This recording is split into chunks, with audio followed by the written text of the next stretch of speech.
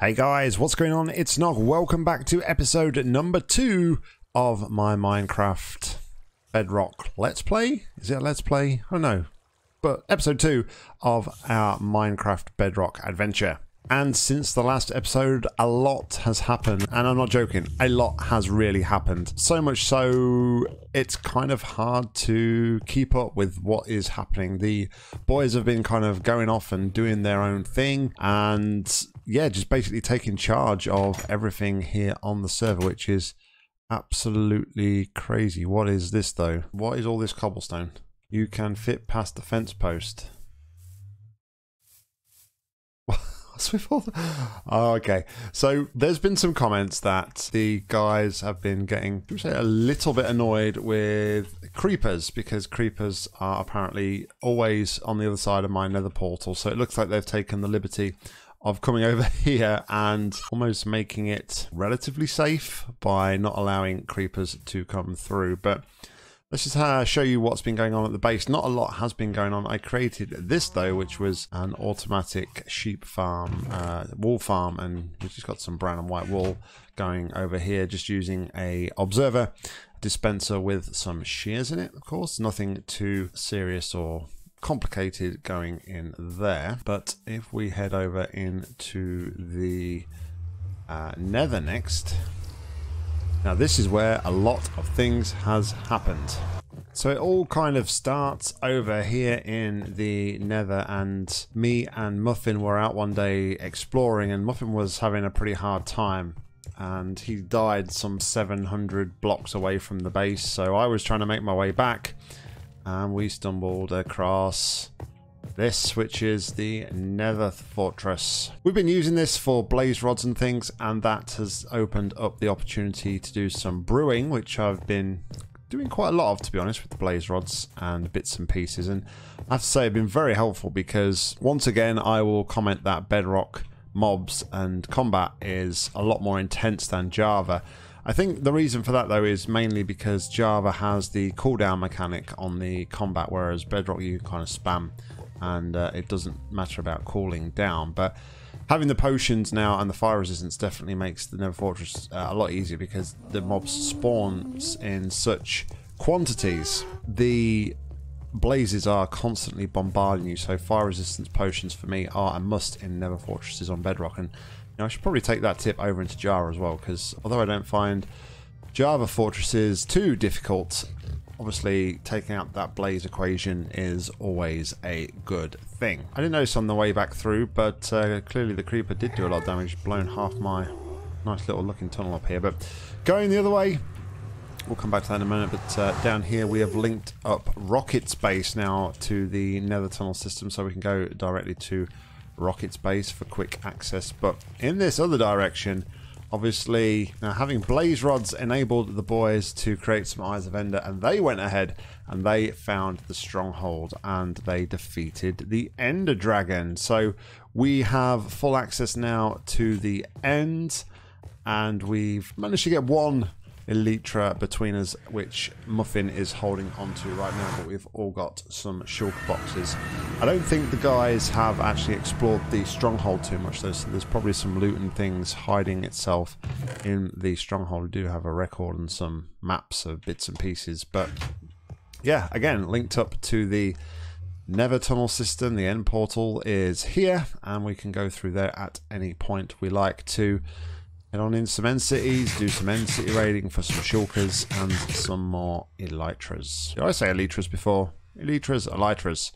Who really knows? Tomato, tomato. Now, just to go back to the Nether Fortress, as I said before, I'd been spending quite a bit of time in the Nether Fortress grinding away, and I managed to get myself 3 wither skulls. And I'd like to say quite a lot easier than I did in my Java playthrough. And I spawned a wither. And I decided that I was going to take the same strategy as I did when I took on the wither in my Java world. Now, I wasn't aware that in Bedrock the wither had some different mechanics, shall we say. And I'm going to show you now the ending of that fight and what it left. And yeah, let's just say I've got a massive new cave.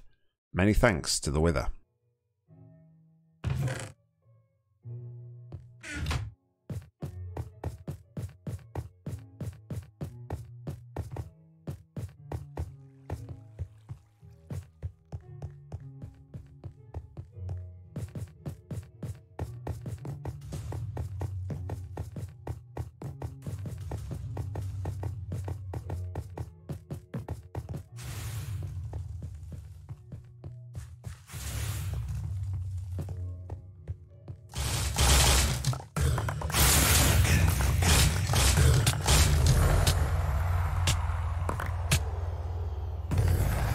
Holy cow, that was something. So I thought I could tackle the Wither. And it turns out on Bedrock, it has a whole different attack than it has on Java, and I wasn't expecting that. And I've probably died about 30 times, maybe, doing that. That's how crazy that has been, but finally it is dead. Now I just need to go and claim my Wither Star. Alright, so I'm expecting a lot of mobs down here, I'm not gonna lie. So the first thing I need to do is really get this place lit up. Before anything. Thank you. I want that nether star. Thank you. Man, this place is absolutely destroyed. This was my mine. Holy cow.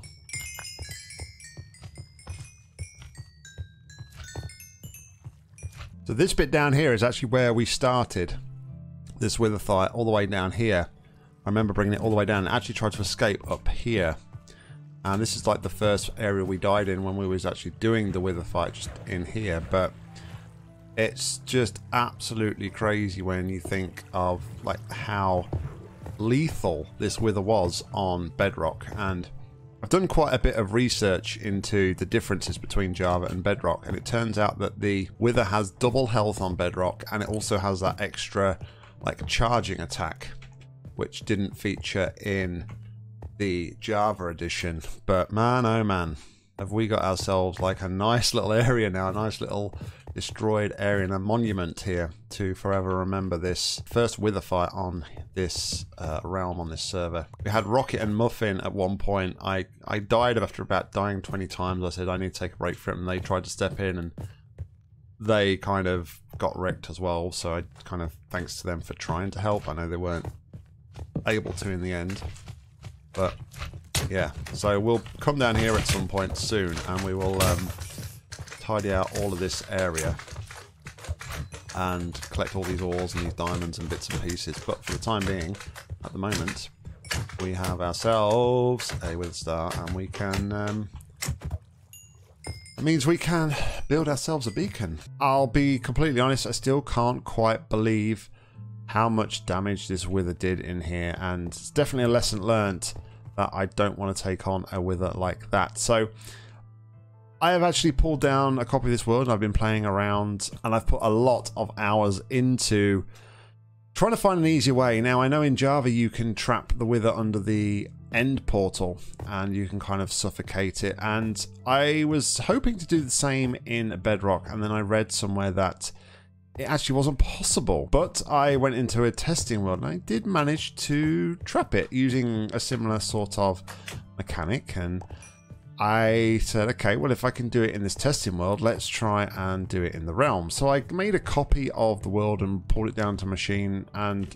I've spent hours upon hours upon hours, like copying, rinsing, repeating, and doing all this sort of thing to try and find the absolute sweet spot for trapping the wither. I don't know why it's so different in some worlds. It just seems very dependent. What I have come to realize, though, with a bit of research, is that it seems like the wither has to go in or be facing a certain direction to be the most effective. So you take in an empty locator map into the end, and you have to actually point it in a, or be facing a westerly direction, I believe it is. And then what I've done in mine is, or in my trial, sorry, I haven't actually set it up in this world yet, but I've actually set my spawning platform a little bit off center. So the middle of the end portal is actually coordinate 0, 0. Where I am actually spawning the wither is something like 3, 0 or negative 3, 0, one of those two. But it's 3 off the center, and that seems to be the sweet spot. So as the wither spawns, it kind of moves into the center and then gets trapped under the portal. And I'll be honest, there's quite a bit of damage going on around the portal when it goes off, but it seems to work and trap the wither, which is definitely going to help, because the boys kind of tried to help me, and as much as I thank them for trying to help me defeat that wither, I think it was a bit OP for them. So I think as and when they get wither skulls, they're going to want an easier way to fight the wither, which will definitely help them along. Anywho, I'm going to take some of these materials I have gathered here, and I'm actually going to head over to spawn because I've got an idea for a community build. And what I want to build is kind of like a post office, I guess, because it's become apparent that we are actually sharing quite a lot of resources and leaving each other gifts. So I kind of thought it would be nice to build some sort of central location where everybody can come and just leave stuff for other players. So I'm going to grab some resources and head over to spawn, and we will be back momentarily. Alright, so we're over here at spawn, and I've not actually seen this. This is the fountain with the egg, it seems, from the end. So yeah, something I haven't seen, and somebody's raided the community sugarcane farm here and not actually replaced anything. So we're going to actually look for a place to place this kind of post office. I haven't really planned this out too much, so just see what happens, shall we? So this is the simple redstone circuit here, and what this will do is this will just activate the lamp when something gets put in the chest, like so. So the person will know that they have something in their post box. And this is just a simple circuit I made in my Java testing world, and I've just ported it over to this one. So now we just need to build up. It's a box for everybody. Let's just make sure everybody's lights are working. Yep, mine is working. Muffins is working. Finally, Rockets is working. Fantastic. And we just got some stone and some andesite here, and we'll just sort of vary things up a little bit.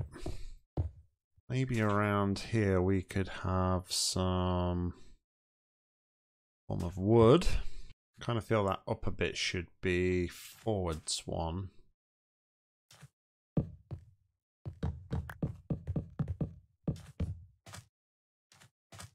Something like that, perhaps.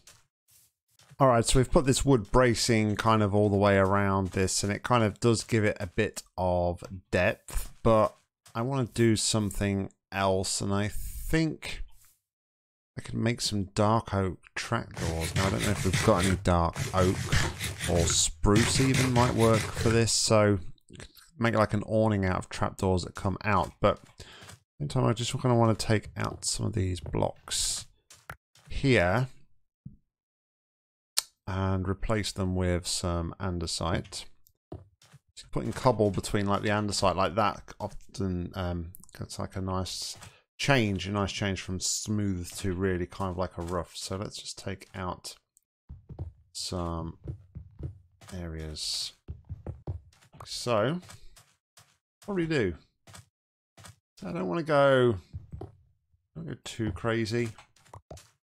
I'm still kind of getting my head around how to texture and make things look a little less generic. If I had some vines, I would make some mossy bricks and things, and that would add kind of like a nice little detail. I'm wondering now here,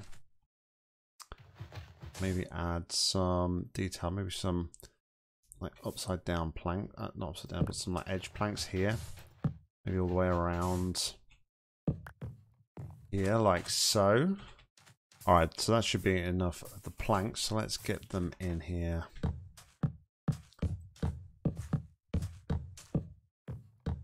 Enough, sorry, not planks, that should be enough of the logs. And now I wonder if I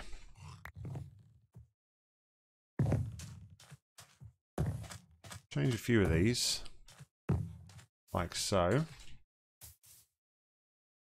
Subtle difference, but it's something. And then I think the finishing touch would probably be some lanterns, but I don't have any on me at the moment, so we'll just have to be torches. Alright, let me go get some lanterns from my base.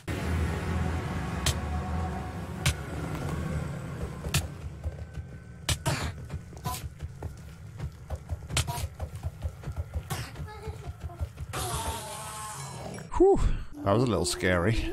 Alright, so I've put some lanterns in place here, and I've also decided I'm gonna give the boys some gifts here. So let's put these out nicely for them. So there we go. That's got some care packages for the boys. I'm sure they'll appreciate some diamonds and some bits and pieces that I'm kind of in surplus of at the minute. But yeah, there we go. So that's pretty much going to be it for today. Now, I know this episode is probably a little bit disjointed and a little bit shorter than you'd probably expect, but because so much has happened and I've not been around to like record it and be a part of it, I kind of just wanted to bring everybody up to speed with what has been going on this server. And I think a lot of the episodes may actually be like this. While the boys are off doing bits and pieces, I'll just come in later and do a quick update video and do some bits on camera while I am here. So let me know down below, guys, if that seems like a good idea, if you want to see more, etc., etc., and I will see what I can do. But thank you very much for tuning in to episode number 2. We'll be back with another one really soon. But until then, thank you very much. I've been NOCK. You've been awesome. Bye.